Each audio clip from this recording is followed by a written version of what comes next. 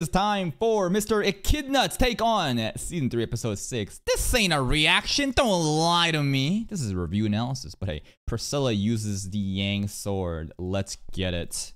Guys, you're not gonna believe this, but this episode of ReZero was the best episode of the season so far. Was it? Nah, it was a great episode. There were some great moments. The Yang sword moment was hype. The Subaru speech, or more of like a, a declaration to Anastasia Yuli was hype. But I think episode 5 is probably the best for me so far. I think last week's episode was better, but this was a banger. It was just more of a setup episode with some pretty interesting developments, like the after credits scene you probably missed where Amelia catches Al trying to communicate with Regulus. But was it really Regulus? Right? Because we know that the person that we're talking to, like Regulus mentioned something about meat sack. I think that Regulus was still talking to Capella before when we were eavesdropping. But when we picked Amitia up, then Al showed up saying, oh shit, the connection appears. You never know. Maybe this is a similar situation where Al is like sneaking into Capella's place. And he also just picked up the media. Similarly to how Amelia picked up the media here from Regulus and they're talking to each other. I don't really know. Maybe it's a completely different media in a different location. You never know. But the background behind Al, that's another good point if you look at it. Amelia making the cutest noises too. Amelia's sound effects are actually so peak. If we look at this, let's see. Frame by frame. Boom, boom, boom, boom, boom. Where is it? Where is it? Al. Come on. Al. Did we see it? It's got like some sort of like circular thing at the top. Other than that, I don't know. I'm looking at a roof. It looks like the roof of something, right? The ceiling, studded bolt, big hole thing. I'm not really sure. But what if Capella is Al? I mean, Capella definitely could have transformed into Al, but just to talk to Amelia, I'm not really sure. But it is very odd. Maybe not odd. No, maybe a little bit odd, but there's these parallels happening where, remember in Arc 3, Subaru and Priscilla are together, and then Al and Amelia show up later. What was pretty much all of today's episode, or last episode? Subaru and Priscilla were together a lot. And at the end, Amelia and Al are together. More mirroring parallels of Subaru as Al, Al as Subaru kind of shits, and Amelia and Priscilla kind of getting mixed forth. You know what I'm saying? Catches Al trying to communicate with Regulus. There was also quite a bit of cut content this week, but I'll talk about all of that later in the video. Now, although this episode of ReZero is obviously the most important thing to happen this week, as you might have heard, there's also an election going on right and goddamn, we got 4 years of Trump, baby. USA, USA. now, and I just thought I should tell you guys who I voted for. After all, this is the most important election in the history of Lagunica. Lion Krush was never the Lion Krush. same after she lost her memories, and Crooked Anastasia wants to Crooked Hillary. The way that Trump like brands his enemies with nicknames, that's just so marketable, so memeable. That is why he won. He just fucking knows how the common person, enjoys content. open our borders to Kararagi. Sleepy Amelia is a Sleepy Joe Biden. We vote in Priscilla, baby. We vote in fucking Priscilla on the Yang sword. 115 years old, and Felt is probably the rightful heir to the throne, to be honest with you. But that's literally true. She got the Lagutican blood, but my vote is Priscilla, baby. Priscilla is easily the hottest character in all of ReZero. Metaphorically and literally. If you guys thought I went overboard gooning for Capella last episode, then you are not prepared for me to talk about Priscilla. Let's go. Oh my goodness. Yo, this is like dummy thick, bro. Her cheeks are more cake. Like, it's not just the Yang sword is covering the titties right here, bro. But like the bust, the ass, it's crazy. And she is, lore-wise, the bustiest girl of ReZero. It's funny that Nagatsuki Tape has like an Excel sheet, like a chart, ascending descending order of bust size, and Priscilla is at the top. It's animated, it's gonna change the world more than any election ever could. I'm actually worried that you guys might get pregnant just from watching my video. Priscilla made me lose No Nut November last December. I mean, every time I look at her, I feel like Al, cause I only got one hand free. God damn, he fucking spicy with the jokes today. Yo, well, what's Al doing? Why isn't he going to Priscilla? This scene with Priscilla pulling her sword out of thin air was pretty badass, So although cool. it's a bit different in the novel. This is the Yang sword, or the Sun sword, so it's Isn't it so like perfect that the Sun Princess is the one that wields the Sun sword? Even the color designs, it perfectly matches her. Just red, gold, black. pulling her sword out of thin air was pretty badass, although it's a bit different in the novel. This is the Yang sword, or the Sun sword, so it's always described as being drawn from the sky. And even though Priscilla So whips hype. this thing out at every minor Like, that's crazy though.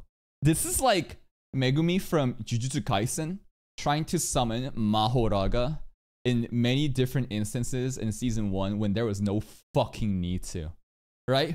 It's just like a little minor inconvenience happens. A fly lands on his shoulder. Toto Aoi asks, who's your fucking, what kind of girl you like the most, bro? And he's like, with this treasure I summon. Like, whoa, whoa, whoa, chill the fuck out. I can't believe she drew this on Heinkill. Like, Heinkill got knocked out. Then she drew the Yang sword just for fun? Maybe she's flexing. inconvenience, it's still one of ReZero's 10 legendary swords of power. The only Hype. other one we've seen so far is the Dragon sword, which is in Hype. possession by Reinhardt. And we still haven't seen that shit drawn except for that one time in the, you know, the future that, you know, we were seeing the trial against Puck. Wonder which Archbishop will be worthy enough for the Dragon Sword to be drawn, because Sirius was not serious enough to be drawn. Maybe Regulus. I'd like to see Reinhardt versus Regulus happen. So this Yang sword is one of the strongest weapons in all of ReZero, even if Priscilla might sometimes use it to squish a spider. The anime skipped an interesting scene right at the end of their conversation though. Priscilla was supposed to tell Subaru, time and time again, you really do seem like a man with extraordinarily good timing. Good timing. Well, usually that happens because, well,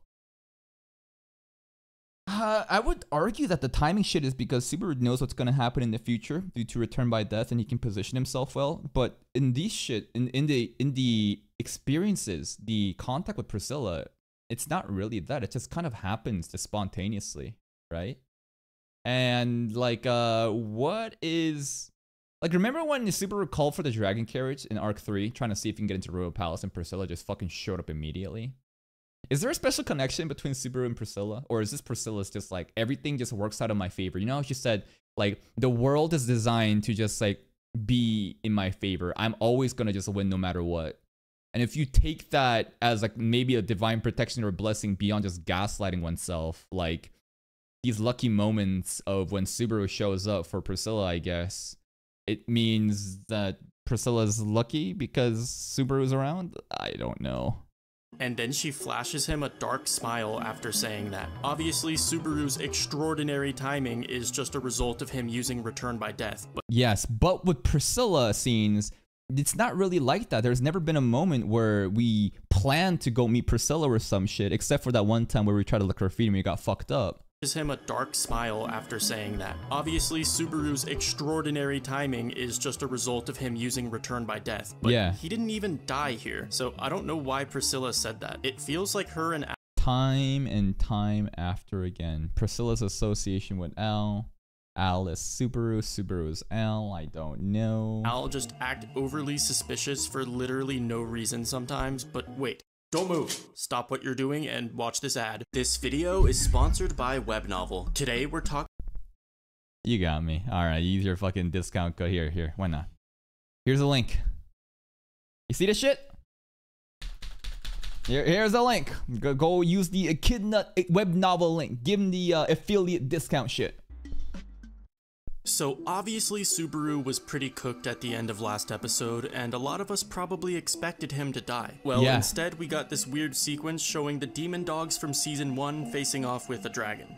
And the more I thought about this last night, the more I realized that the imagery being shown is supposed to talk about the curses. Because remember, in Arc 2, the Olgarms, I think, in Arlan Village, right? The Olgarms, you know, bit the fuck out of us. And every one of them left a curse in us. And we see that specifically through the Olgarm, you know, the Hellhound dogs here, right? We know that the curses are dormant because, you know, Roswell just fucking carpet bombed the entire forest afterwards, but the curses are still there.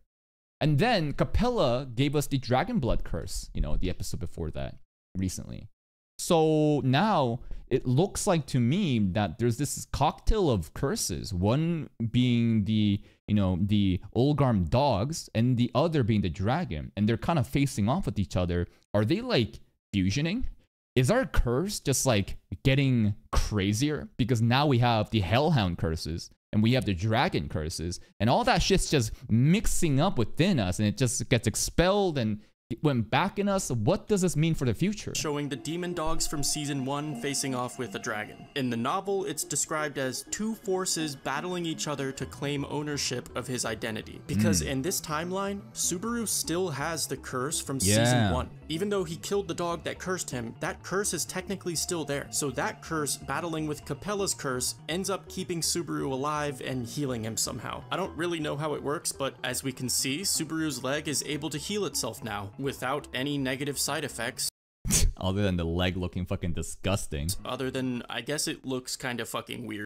And just think about what Crucia's face looks like. If you think that Subaru's leg looks distorted, what does Crucia look like right now? I don't even want to know. The problem is, Capella poured this shit on Subaru's leg, but Crush took it right on the face. So if she doesn't win against the curse, whatever that means, then her face might end up looking like Subaru's leg, or worse. Hopefully she doesn't turn into one of these demi-beasts, because that would probably affect her chances of winning this election. Honestly, the demi-beasts were not as cool as they were in the novel though. They were supposed to look Yeah, a lot of people are kind of, memeing on it because of the, the CGI. Look like disgusting masses of flesh with weapons growing out of them, but this one was cute. I like the one on the left here.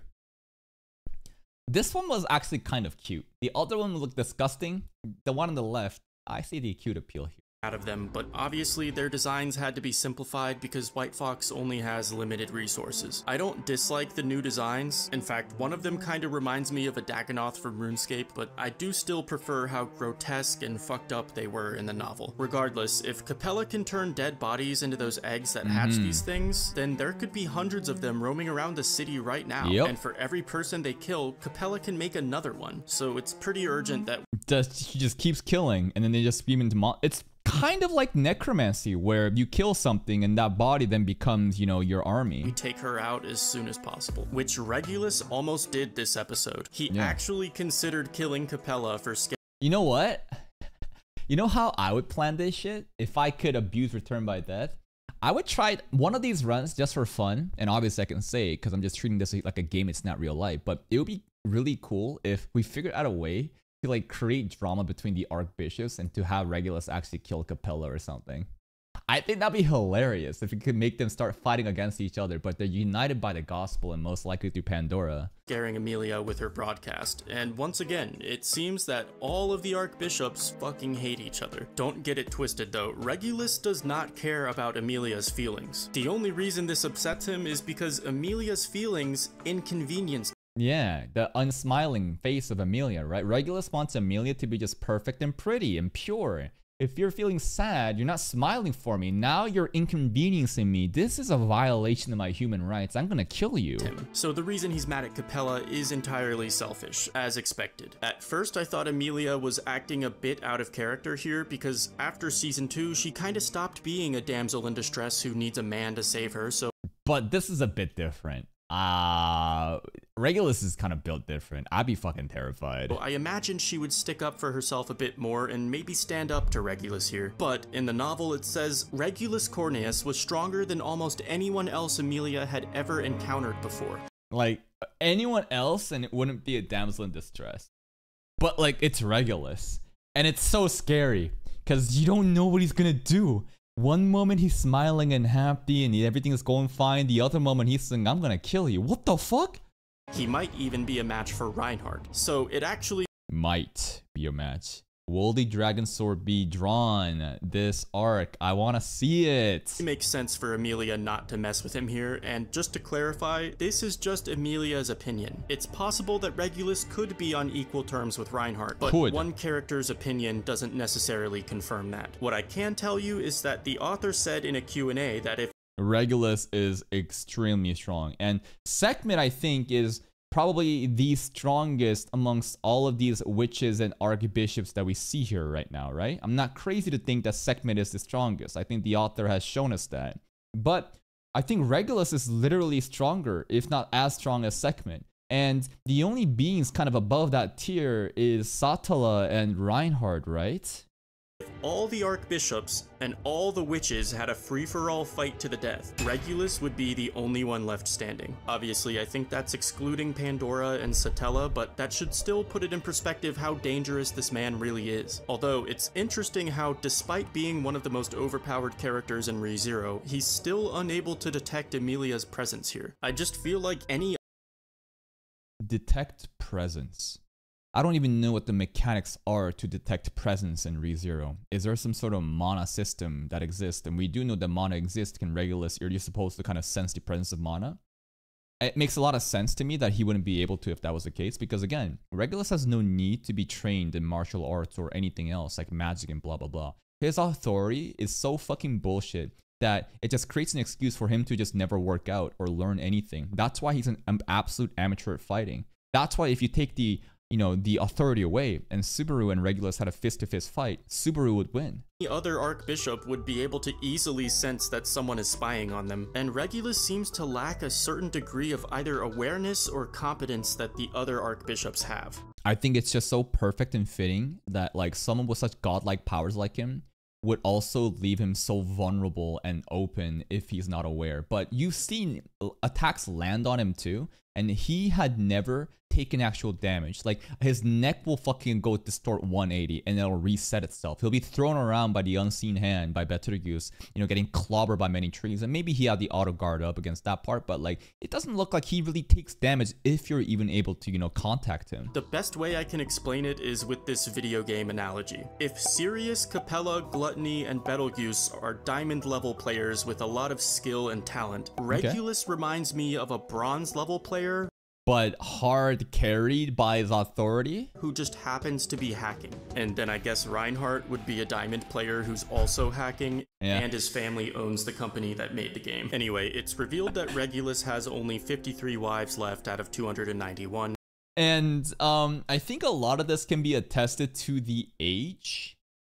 I'm not too sure if everyone here is, has a normal lifespan of a human. I kind of see like pointy ears here, but like Regulus has seemingly lived for hundreds of years, right? Because we see him in trial when Fortuna was alive and he didn't really change form. So I think he definitely does kill his wives, but maybe some of them also pass due to just time passing. Who knows? Or maybe he just kills them all before they're even able to die by, natural age.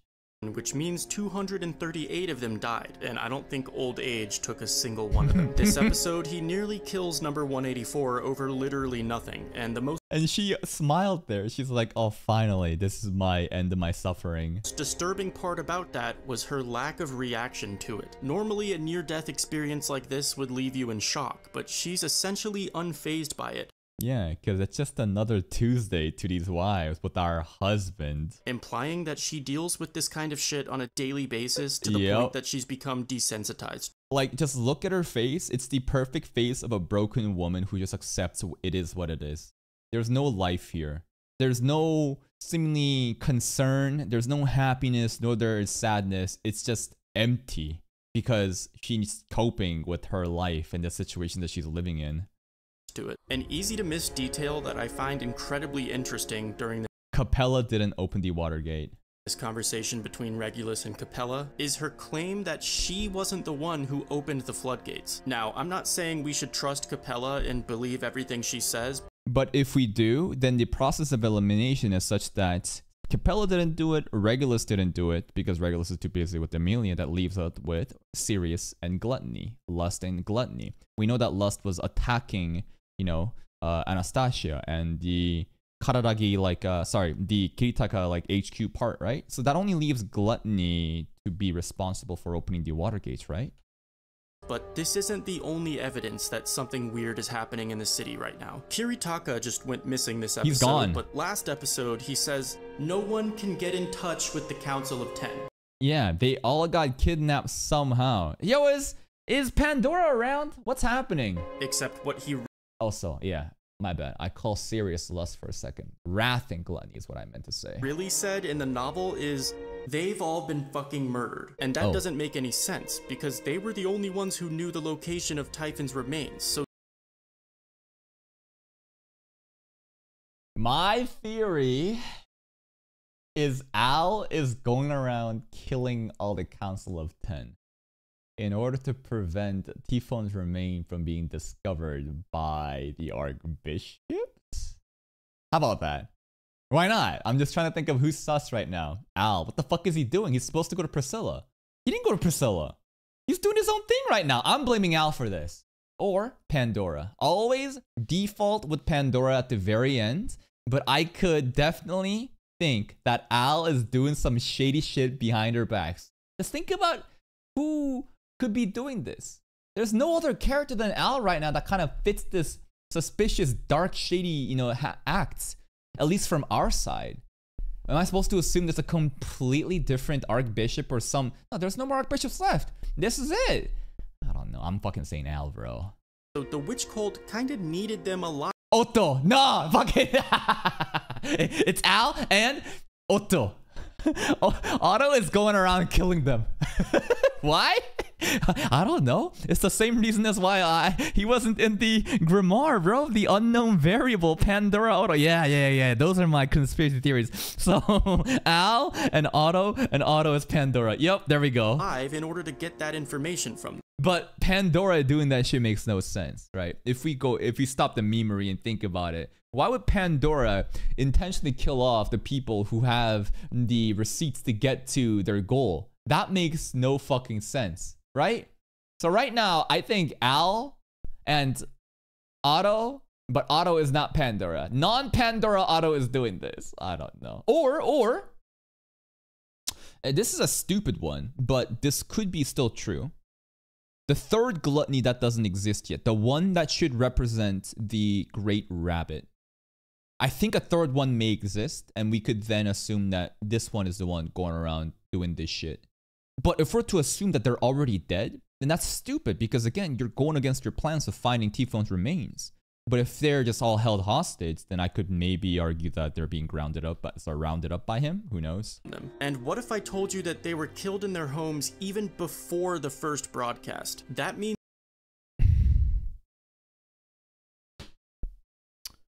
before the first broadcast. Someone had... What is the incentives? The incentives is right now, it's... Well, killing them, I think, definitely hides the proof of where Tifon's remains may be, right? I think that is the biggest knowledge that we're trying to silence right now. And who would go around doing this shit? Who could possibly have had the foresight to understand this? Subaru, but Subaru's not using Return by Death. But what if it's the other Subaru? What if it's Al? What if Al has Return by Death?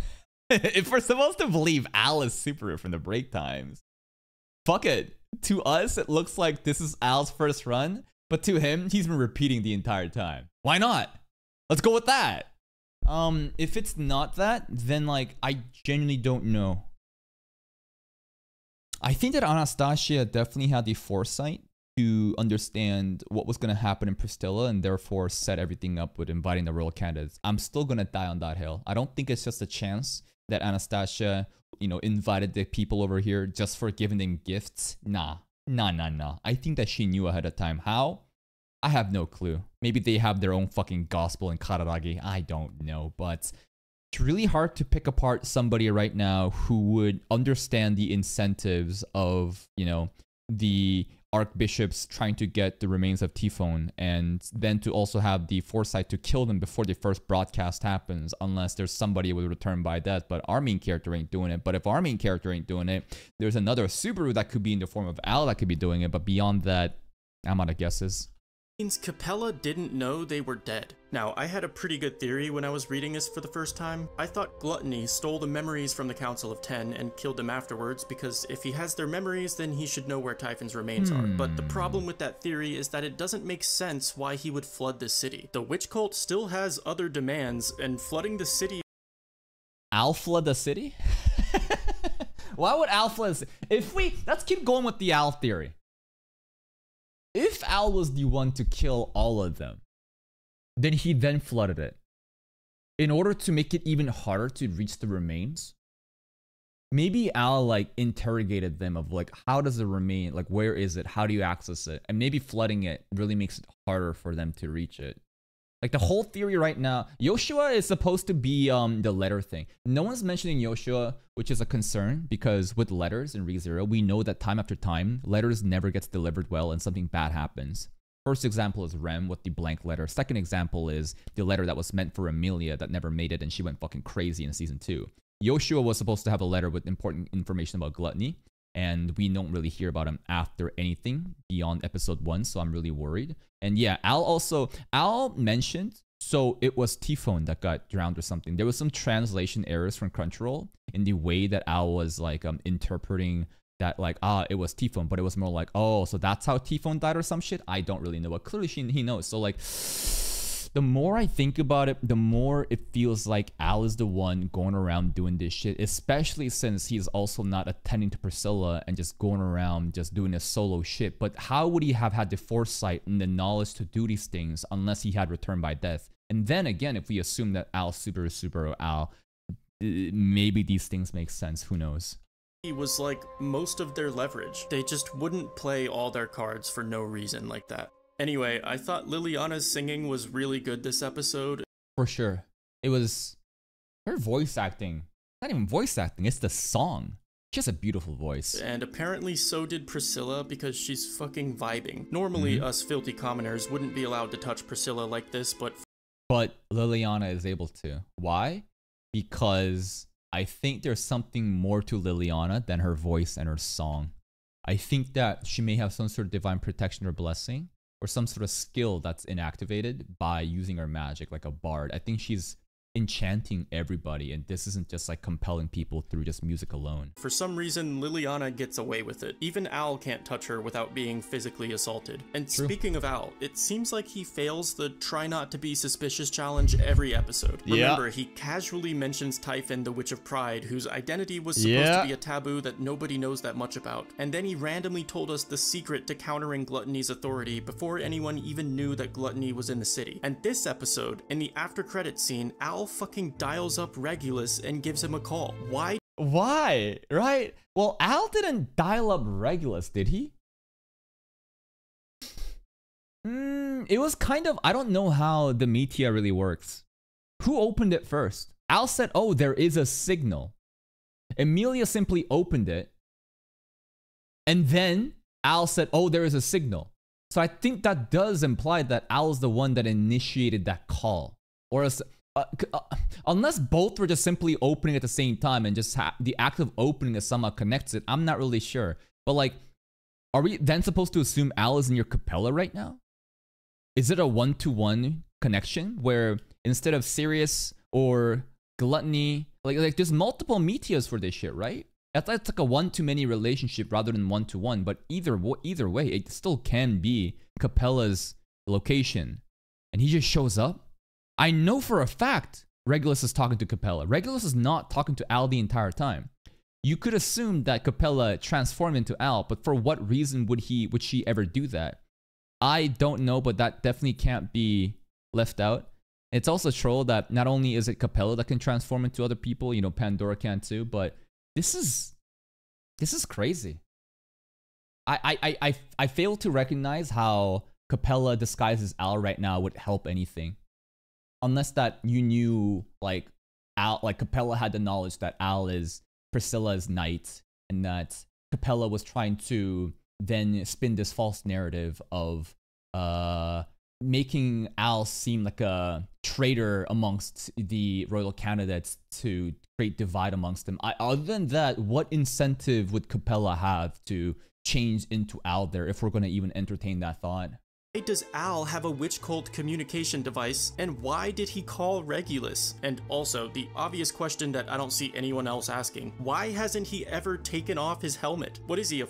Well, the excuse is that his face is super disfigured, and that you wouldn't want to show other people disfigured faces. In fact, maybe we need to get one of these helmets for Krush pretty soon.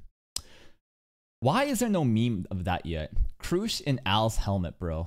fucking Mandalorian? Does everything about this guy just have to be shady and secretive? Even his face? For all I know, he could have a second arm still, somehow. I just don't trust anything. It's his dick. Yeah, no, I think it's a stump. Then again, we never really saw the stump, so we can't be completely sure. Maybe he is hiding his fucking... Imagine the biggest... the biggest troll is that he was baiting. Like, he was always just hiding his second arm like this instead of just, like, you know, being a stump. He just always just, like, hid it under his clothing, just walked around like this the entire time. That'd be fucking crazy. Thing about this man. And please, guys, if you're an anime only, don't spoil yourself by reading Al's wiki page. It's not worth it. I know you're curious, but it's better that way. Trust me. It is so pointless and stupid to go to the wiki page and read Al's stuff, because you're ruining the orgasm that's gonna happen. Why would you intentionally ruin the climax of something that's been building up for so well, bro? I will, because that's why I hate fucking spoilers so much. And that's why it also is so stupid when people say, like, pre-watch. It's just like, do you really think that after being invested into the show this much, that I would intentionally ruin all that fucking shit? All the amazing moments and the pop-off moment that's gonna be so much better if it's like an authentic, genuine first-time reaction? What? In order to just, like, seem impressive on predictions to monkeys on YouTube? You are so delusional if you think I'm gonna take my fucking free time to spoil myself to look good to you. Crazy shit. It's even better, actually, if you're wrong about the theories. The thing about reaction content and having fun is being right and predicting crazy shit. That's not necessarily fun. In fact, I would argue that that kind of, like, places more suspicion on you unless you have the logic to build that shit up. In fact, going with schizo theories and going down completely stupid theories and the chat being like, oh, bro doesn't know, that's even more fun. And then when you know, the stupid theory gets debunked and some other shock happens, that's so much more fun. All that matters to me is that the reactions are entertaining, not trying to be a know-it-all. That defeats the purpose. I want to do my due diligence and understand what's going on, but at the same time, make these shitty, dumb theories. And then sometimes I'm right, most of the times I'm wrong, but that's way more fun than just predicting shit out of fucking thin air and then having people be like, how did you know that? The best way to experience ReZero is naturally. This week's episode of Break Time continued last week's conversation between Al and Subaru, and now Beatrice knows that Subaru is from Japan, which I thought was pretty interesting. I really loved the lighting this episode, and some of these shots were just amazing. I thought it was kinda dumb how Subaru's shoe and his pants grew back. Yeah, so how did that happen? And I thought it was similar to Capella's power of, you know how she was changing forms, but the clothing was also changing? And later on, we discovered that it's basically, all her clothing, she's naked. But it's her authority, it's her power. So the clothing just kind of comes with it.